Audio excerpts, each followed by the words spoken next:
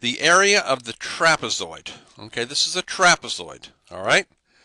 A trapezoid has it's a quadrilateral, 1, 2, 3, 4-sided quadrilateral with two parallel sides. Now, the parallel sides are the 30 miles and the 6 miles.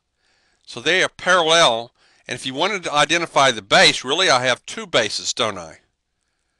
You could call this the base 1 and the base 2, or vice versa. You could call this the base 1 and base 2.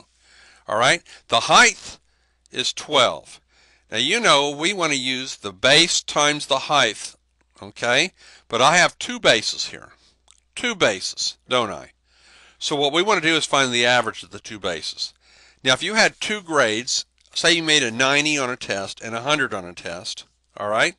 What is your average? Well, you add 90 and 100 together, you get 190, and then you divide by 2 for an average of 95, right in between those two numbers, right?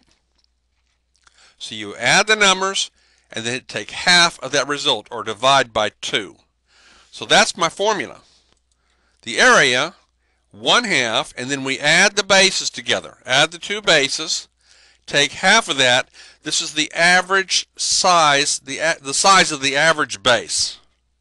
Okay, this base that we have, which is the average base, times the height. All right, so here we go. 1/2, and we're going to add the two bases. So put your first base here, your second base here. We add them together, we're going to get 36, aren't we? 36 times the height, which is 12. So let's write that. 30 plus 6 is 36. I wrote 36 as a fraction. Write 12 as a fraction. Okay? Then we get to reduce the 2.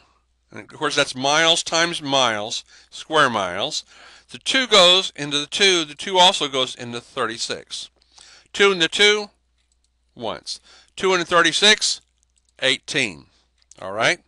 So it looks like the average of the two bases of 36 and 6 is 18. 18 is the average of the two bases. That times my height will be 216 square miles.